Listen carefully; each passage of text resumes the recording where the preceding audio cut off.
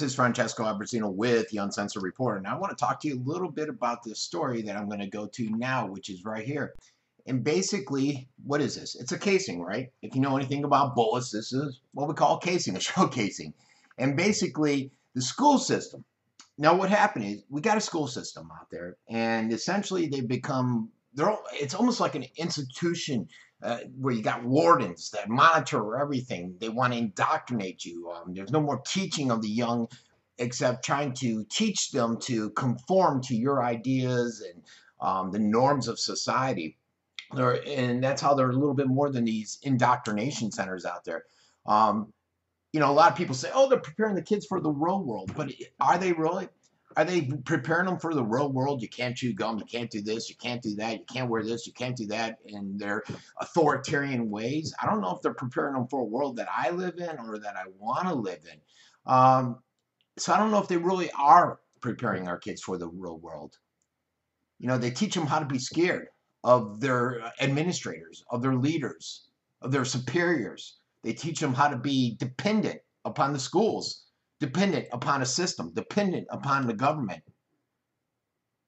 Traditional values, they're gone out the window. We don't see them as much anymore. And God forbid, if a boy does something like this guy did, or what if he does something masculine? Anymore, you can't do anything masculine outside physical education, outside of football. And if a boy gets in trouble, woo, they're harsh on them. You have to be, right?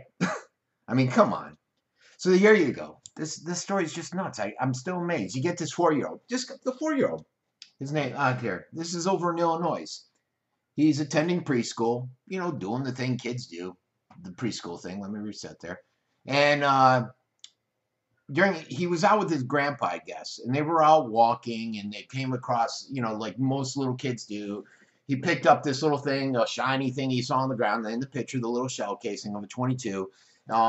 Took it home, thought it was cool. The next day he brought it to school like most kids did, and that's when all hell broke loose. And that's when this mother was basically approached by the administrators and, you know, those stone-faced administrators that want to just rip your head off because your son dared bring a shell casing into school.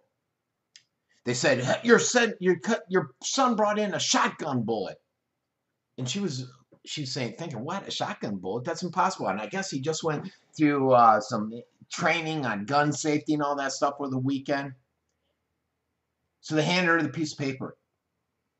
She looked at it, and in disgust, she found out it was just a shell casing. She said, you know, does this really deserve a 7-day suspension for my kid to be treated like he's some hardcore criminal? And that's when she went to Facebook. And that's when it started bringing a lot of attention about how the absurdity behind it all. It's a shell casing, folks. It's kind of like when a kid comes to school and does this with his finger and gets suspended for pretending he's got a gun.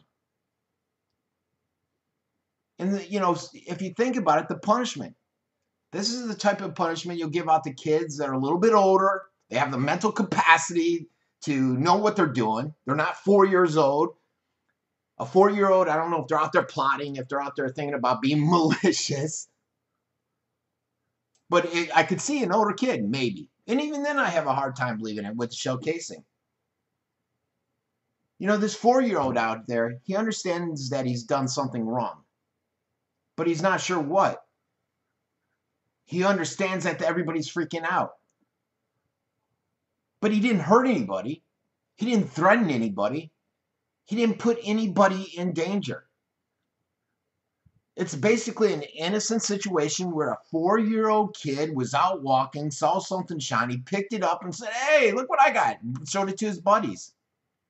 Yet they're going to give him a punishment that is normally handed out to people that should do something more harsher.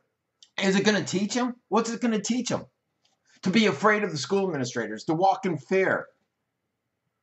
To walk slowly, tap slightly. And it's pretty obvious what's going on here. This teacher, she didn't execute a policy. These teachers are out there pushing their narrative, their objective of these schools. The ignorance about firearms. A shell casing is not the same as bringing in a full loaded bullet here. Was there some bias against firearm ownership? Was there some bias that an impressionable kid would bring in this bullet or shell casing? I don't know.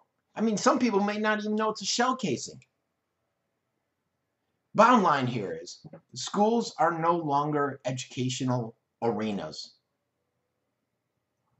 Unless you think they're educational arenas to follow the narrative that the government is overseeing you, that there's an authoritarian, that you got to follow the authorities and do what they say. You can't think on your own.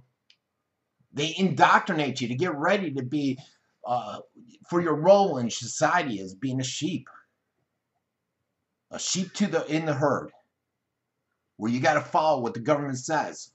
If you don't be scared. If you make the slightest mistake, the punishment will be harsh. What say you? I get tired of this,